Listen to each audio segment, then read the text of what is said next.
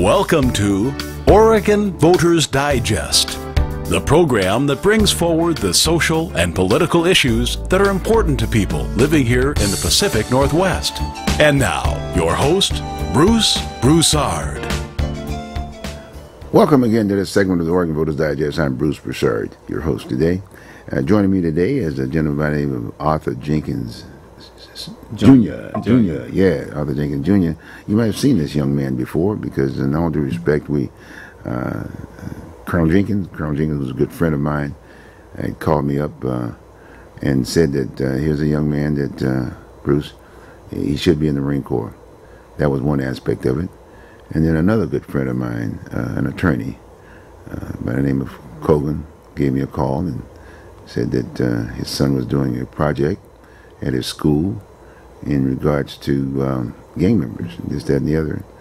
And so anyway, we matched these two guys up, and well, basically the two guys matched me up with the mindset of we need to do something about what can we do to reach out to some of these young folks who have not committed issues or whatever.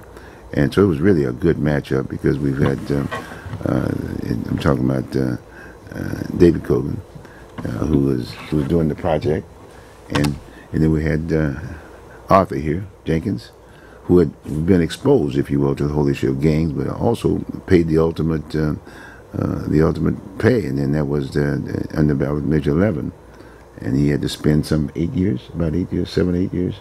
Yeah, about that. About 7 or 8 years in the institution for crimes he had committed or whatever. This was a tough deal. So anyway, but the bottom line is that we're using the Voters Digest in this show to see if we can by reaching out, we can kind of educate some of these other young people that are out there. Hopefully they don't get caught up in these situations, and support the young people like David Kogan about maybe doing something and exposing it to these kids that are in school, so that maybe they can avert getting involved in these kinds of issues and whatever. So I still feel that it's a strong. The position should be that. It's really an adult problem too. I mean, we've got to be responsible. We're the one that makes the rules. We're the one that makes the policies and this, that, and the other.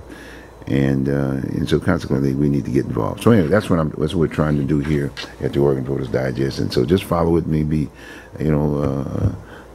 bear with me and whatever. We may open up the lines today, and I think it'd be a good thing if you like to call in. You can give us a call. We'll do it on the second segment of the show. When we break, we'll have the number on the screen, and you can join us. And so we'll do it that way. The other reason why I'm doing this show today is that Father's Day is next week, which will be the 16th of June, and so this is a Sunday prior to that. And the reason why I'm doing that is that I'm sure through the years, for some of you who have been looking at the show here at the Oregon Voters Digest, is that Father's Day is very dear to all of us. And unfortunately, we don't make a major emphasis on Father's Day as much as we do Mother's Day. But I think it's just as important that we recognize Father's Day. I've even said in the past, from a historical standpoint, that fathers can be mothers on Mother's Day, and mothers can be fathers, and vice versa. Women can be fathers, definitely, and the like. And so, but anyway, but the bottom line is that traditionally on Father's Day, the gay community marches downtown Portland on Father's Day. I've asked them, from a historical standpoint, I've asked them many times to see whether or not they might be able to switch that date and just have Father's Day and spend the time doing that. But unfortunately, we weren't able to do that. Then I couldn't generate any support from some of the folks at City Hall, and to have a Father's Day kind of a march and make it a major situation. But unfortunately, that didn't happen, and that's just the way it is, folks, here in Oregon right now. So we're going to celebrate Father's Day today with Arthur, because he is a father. He's got two kids, a boy and a girl, and these are special to him, and he recognizes that he wants to be a good father. Unfortunately, he's got his past that he has to deal with, this ballot Measure 11. And, now that he's out, he did his time. Now he's trying to get back in society, and And once you get in that criminal justice system, it's kind of almost like you're going to continue to do the time. And that's another issue that, you know, that's another issue that we need to talk to the policymakers and the like and whatever. Not that we shouldn't have deterrence for crime, and people who do bad things should be locked up as far as I'm concerned. I think everybody does. But the fact of the matter is, we got to look at what that definition is today. And so anyway, so we're doing Father's Day today with Arthur, who is a father, but at the same time, we're going to just kind of go back and give you something and give young people something out there, and you parents something out there, a little bit more insight of what had happened and transpired with Arthur. And here he is trying to change his life to be a better father, but also his history, getting in the criminal justice system was something that was really tough. And so it's going to be a tough situation for him, I'm sure. As grown-ups, if you're a father and a mother of a young person, you're constantly wanting to make sure you identify with your grandkids, and that's another major issue. And so just bear with us, and we're just going to go on and talk. So Arthur, welcome. Hi, how you doing, Mr. Broussard? Just fine, just fine, just fine. Well, where are we? Let's first off, I'm sure you wanna wish Happy Father's Day to everybody out there. Yeah, definitely. Happy Father's Day to all the fathers out there, especially my father, Arthur Jenkins Jr., my grandfather, William K. Jenkins, and all the other men that, you know, do the best they can to be fathers to the children. It's definitely a hard job. Most rewarding job on the planet, but definitely the hardest in my book. Is that right? Okay. Well, how do you feel about your kids? I love both my kids to death. Me having a girl and a boy, sometimes... How old are they, Arthur? My son is 7 months and my daughter is 2.5. She'll be 3 in October. So it's definitely different situation with both of the children and both of the children's mothers. So each situation I have to kind of deal with on a different basis, and especially the fact that one is a girl, one is a boy, and definitely that one's still basically an infant. This was out of wedlock. Yeah, yeah. Okay. It was. Yeah, it was out of wedlock, okay, but I've known both of the women okay, for... but you're not married right now, right? No. Okay, but you're still respecting them and yes, definitely doing everything you can. Definitely. For your kids. Definitely. That's a very important piece, right? Definitely. So you were in touch with them while you were in the institution? Both the mothers of my children I've known for extended period of years. My daughter's mom, I've actually known her since before high school. Okay. So, well, you were out when you had these kids, right? Yeah. Out, I've been out since 2008, 2009. It's been, to me, it was like just kind of moving on to another chapter. Sometimes I forget if it was 2008, 2009, because I try to leave it behind me. Right. But yeah. So I've been out for a while now. And that happens to a lot of males too, you know, after you spend that much time, you know, right? Yeah, you just want to go on. Am I right? Just move on. Okay. Yeah, I hear you. Okay, but like I said, you're taking on that responsibility of being a father. Yeah, definitely. It's the most important job that I feel a human being can have. Not necessarily being a father or a mother is more important, but, you know, having an emphasis on the next generation's life is very important. And teaching these children how to be involved in their society, how to be good people, how to be God-fearing, how to vote, which we all, in the society that I grew up in, I don't know too many people that voted. And just teaching your children how to have an impact on the world, because I feel like I might not have an impact on the world, but I want to have an impact on the life that's going to change the world. And if I want to change the world, I have to change the world through my children, you know. And it's always nice to leave a legacy behind when you go. Well, now you get the other thing too is trying to know that you're trying to develop a support system, you know, so you get a job. You need a job, right? Exactly. And right now you're just basically trying to hustle at any kind of a job that you can get where a person may not look at your record, right? Basically, right? Yeah, I mean, it's pretty tough, huh? Yeah, I've actually been able to come up on a lot of jobs since I've been incarcerated. A lot of the jobs are not necessarily jobs that most people would want. In today's economy, I worked with people that had bachelor's degrees that were flipping burgers because of the economy. And so for somebody that doesn't necessarily have a bachelor's degree, it's kind of hard for you to compete with that, and these are lower end jobs, you know, and yeah. How difficult is it to get a job if you with your past experience and your situation of being a former inmate or whatever? Well, with being a felon, if it was a misdemeanor, it's no problem. What's the difference between a felon and a misdemeanor? For the benefit of some of those folks. A felony is more heinous crimes, more crimes that society considers more heinous, or more person to person. Or some felony crimes aren't person to person, but majority of them are, and they're just kind of looked down upon more as like going into the store and stealing a candy bar, you know, or stealing a car or something like that, you know. And your situation was, just for the benefit of the viewing audience, yours was a situation where you grew with a group of young other men. No, see, this is the situation that I've seen so many times in our society, is that young boys are going to be mentored by older men. Okay. And this is just the way, this is human nature in my book. Whether it's a basketball coach, a football coach, a gang member, whatever it is, you're going to be mentored by older men. And those older men usually have more influence over you than your parents. In my case, I was having situations, I was raised by a single father. So that's why I respect my father so much, but he also had his own issues. And when he wasn't around, when he was having his own issues, and those were drugs. I mean, just be upfront. It was drugs. Okay. He's clean and sober now. He works for a great organization that works with, you know, people that have citizens. Yeah, he works for Central City Concern, and he's made a strong comeback, and I'm very proud of him. He's definitely probably the smartest man I know.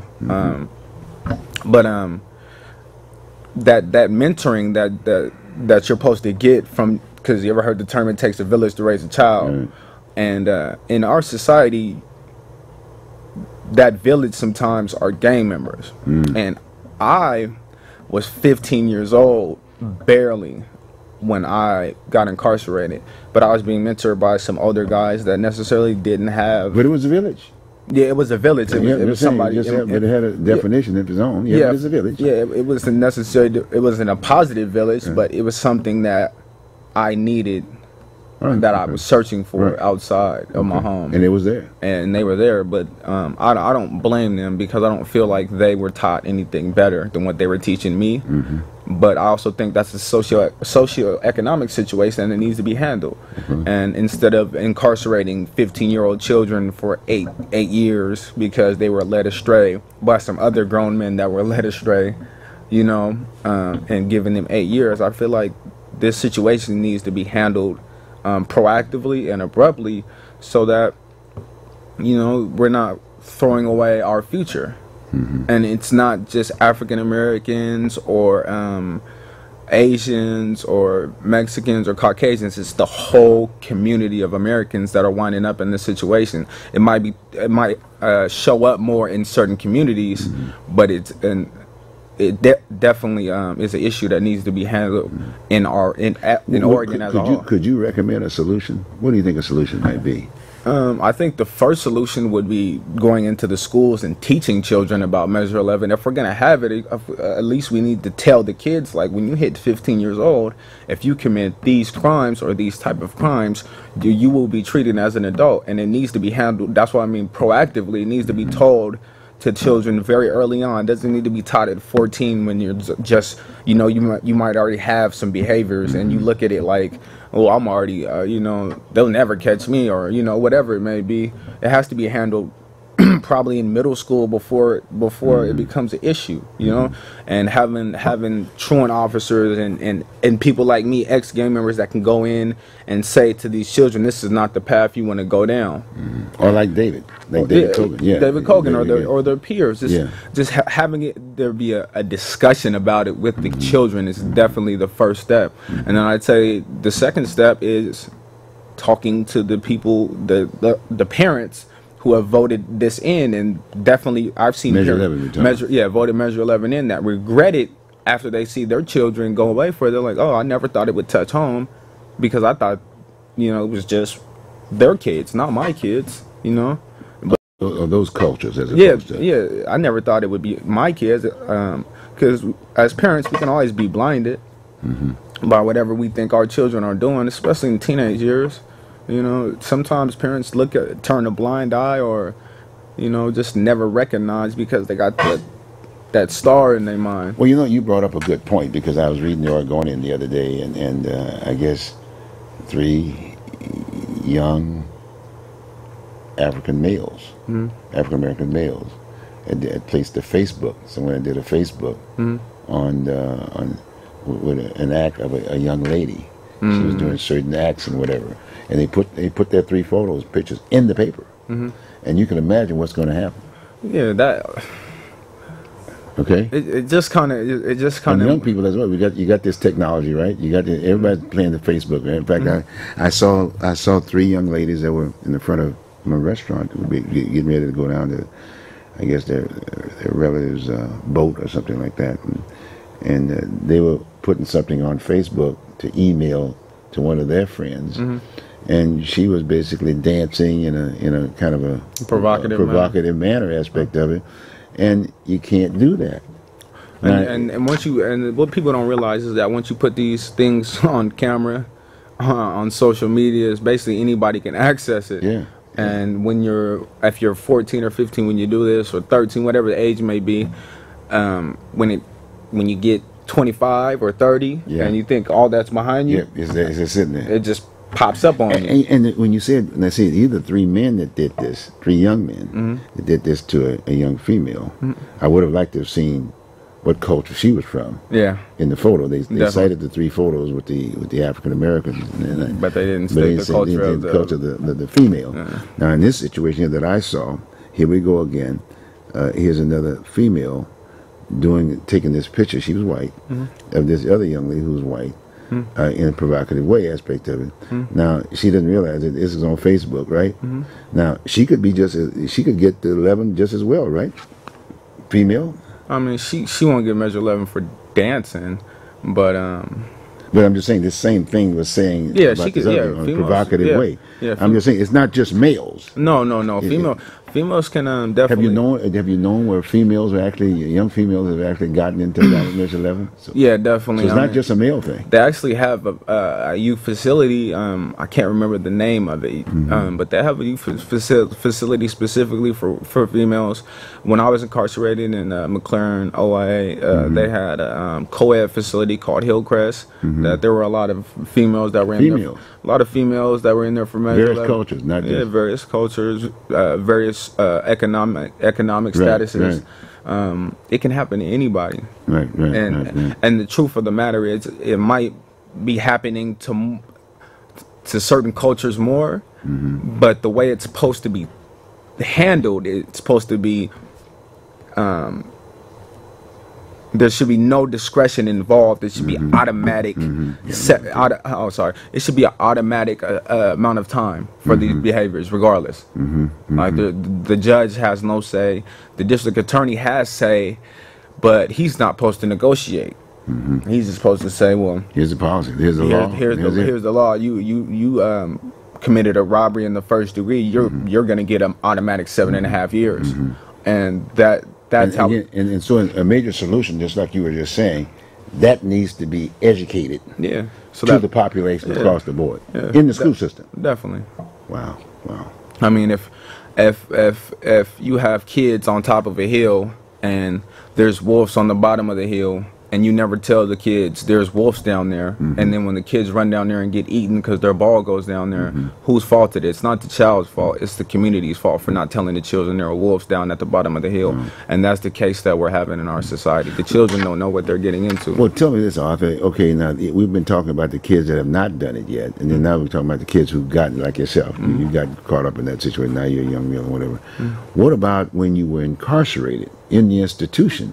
Was there any kind of an education there that kind of talked to, okay, fine, one, hey, let me tell you, you did do this, and then now here's the transition piece. Got me?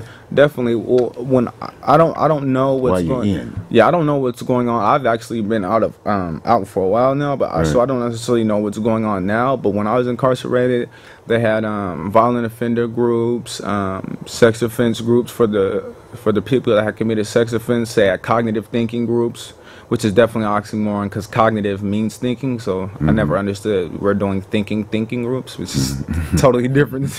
Never made sense to me. Drug and alcohol groups, gang groups, multicultural groups for every culture. Was it working? For me, it worked. And what were you thinking about if you were to make an assessment of the programs that were there available during that particular time? I think during my stay, my tenure incarcerated, I would say that a majority of the people that I was incarcerated with benefited from them. And then you also, after you finish high school, when I was there, you could make money and support yourself financially and stack money for when you got out. Make money how? Jobs? Yeah, there were jobs. Everybody had that opportunity to work? Well, yeah, everybody had the opportunity to work, but you had to have a GED or finish high school. So, and I finished high school at the age of 17. So that was the carrot in order to get the job. Yeah, and then my family, a lot of them didn't get jobs. Yeah.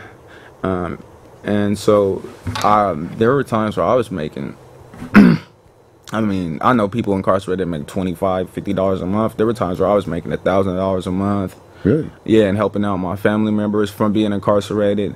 What kind of work? What kind of work were you doing for $1,000 a month? Building lattice fences, skids and cradles, sub bundling. I mean, actual manual labor that took some, some skill and some hard work. Did you get an apprentice or something like that, like carpentry or something like that? I didn't, but you have the opportunity to do that. That was available. Yeah, it was available. So the trades were available. Yeah, and then they also had further education, which is online education at colleges. See, these are things that I've heard that they don't necessarily do anymore. But that was there when you were there. Yeah, they were there when I was there. Now, take us through the trip. Now you're out. Now you're out. I take it you're assigned a probation officer, right? Yeah, I was. I'm off parole. No, but I'm just saying. But I'm thinking about the transition. Yeah. You're now assigned a probation officer, right? Parole. Okay, parole officer. What happens? What's the job? What's the deal? Most probation officers, me specifically, I had stopped gangbanging during my incarceration, and I worked with several community members and taught gang classes and taught classes targeted towards helping kids. I officially became kind of like a mentor, a teacher, because I'm older and I had been there for a while. So when I got out, I still had to do gang parole, which means no contact with gang members, or no drugs, no alcohol. Now tell me something. No contact with police. Now, when you got on parole, on probation, did you have to go back? Did you go back to the same area where you committed the crime, or did they give you the option to leave the state or something like that? I mean, it's actually pretty hard to leave the state. You have to get things transferred, and they sent with them. Excuse me, whatever county that you committed that crime in, you go right back to the same one. You have to go. You have to. You think that helped? You think that helped? It just really depends. I mean, on the individual. It really depends on the individual, but I don't think for most people it's beneficial to come back to the place that you are known by the community as a criminal, or where your criminal ties are with people that are going to be peer pressing you to do negative things again. It just doesn't seem to make sense to me, but I've actually seen people succeed in that situation, or just kind of not necessarily succeed, but not become prisoners again. But I also have some friends that go back that tried their hardest not to go back, and it just happens. Yeah. So what do you think? What about a solution to that situation? Do you think maybe an option might be to give you the option to go in another place? Maybe. Yeah, it's just kind of hard situation, because if you're from Oregon, and you want to go to Washington, Washington has to accept you. And Washington might say, well, we don't want your dirty laundry in Washington. Why would we take him here? What if they just did a switch? Somebody did something in Washington, would come to Oregon. Yeah, that might. That might work. But Oregon's probably going to say, we don't want your dirty laundry from Washington. So it's just kind of a hard situation. I mean, most of the time, anybody that I've seen ever have the opportunity to to transfer, it usually happens for them. Yeah. Oh, it does. Yeah, anybody that I've actually, because most of the time you have to be successful in the community for a little while before they'll transfer you, or you have to have a family member that lives in that other state that's actually a positive influence on you. So most of the time I've seen anybody that's usually left after incarceration, it's happened for them, but it's just a process. Tell me something on that in that particular process. When you get out, are you expected to have a job at the time and a place to stay? I mean, well, what's the deal? What's the deal with that? You're expected to have a place to stay. I mean, okay. They offer you some places to stay, but after being incarcerated for a Measure 11, which I think the lowest amount of time for Measure 11 is like 5 years, 10 months. Nobody wants to go stay at a place where there's a whole bunch of other criminals. You know, you want to go to a place where you can sit down and watch TV and rest and kind of like plan your next step. You don't want to go to a place where there's a whole bunch of other criminals that you were already locked up with, and now we're all in community, and like we could all possibly run away from here and go do some negative behaviors, or go out and have a drink when we know we're not supposed to, or go smoke some marijuana or whatever, and then next thing you know, and that does happen. Yeah, and the next thing you know, everybody's in Inverness again, because we haven't had freedom for a long time. So those opportunities are like, oh man, I ain't smoked no weed in 5 years, you know, and I used to love weed. It's everywhere, you know, or I want to drink so bad. I haven't had a drink in 7 years, and it's everywhere. And next thing you know, you're back. You're back. It might be for a short stint, but you're back. Now what about the job? I mean, you gotta have some way of supporting yourself. Are you getting paid during that time, the probation, right after you get out of the deal? I mean, do they give you a nice big check, maybe? If you had money on your books. If you had money on the books. Otherwise, you get what? Go home with nothing. With nothing. Nothing. Wow. So what about the job thing? I mean, isn't there an expectation that you got to have some way of supporting yourself? Yeah. I mean, what do they do? Do they have an employment agency or something? They have programs that help you know, people learn how to make resumes, and they also teach you how to write resumes while you're incarcerated, and cover letters, and they have places that. What about Better People up in Northeast Portland? Better People's good. Yeah. I think I was in that program. Now their job is basically finding jobs. Yeah, I was in Better People. They actually helped me find a lot of jobs that I wound up with. But a lot of the time, those jobs, short-term work. Short-term thing. When short-term, I mean like 3 months, 5 months, 6 months, maybe, and you got to go find another one. So. Yeah, the Senator Chip Shields was the one that put that piece together. Yeah, Better People's a good program. Okay, good. Okay, like we got about another minute. Well, in fact, what we'll do, we'll just go on and just take a short break now, and we'll come back and continue this discussion. This is good. I think the viewing audience is going to like it. We're going to open up the lines too at this point in time, and if you want to share some thoughts with some of the points that were made here by this young man and some of the things that were on the table, the whole idea is to see what can we do to help our culture, our folks here, young people, whatever, not get into these situations, and two, how do we transition folks that have basically did the crime and did the time. Be right back.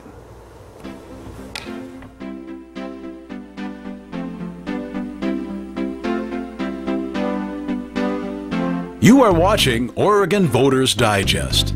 This program can be seen again on these channels on these dates and times. Tell a friend.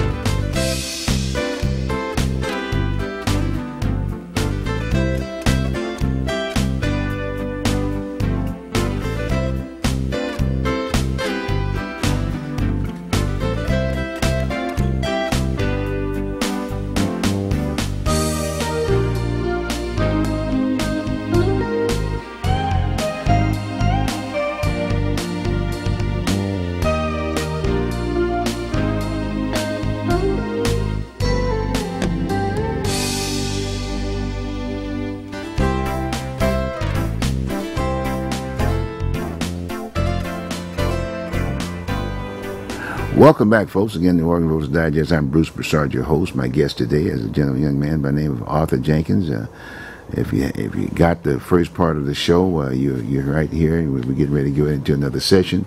If you haven't, You notice the timing of the show will be here on next Tuesday. I think it's the next Tuesday. Next Tuesday at 12 noon, and the following Friday at 8 p.m. That's on channel 22, and on Tuesday it's channel 23. Okay, but you'll notice that. But anyway, we've been talking to this gentleman and that you have to, and I still maintain that commitment and the family oriented to the core. You know what I'm saying?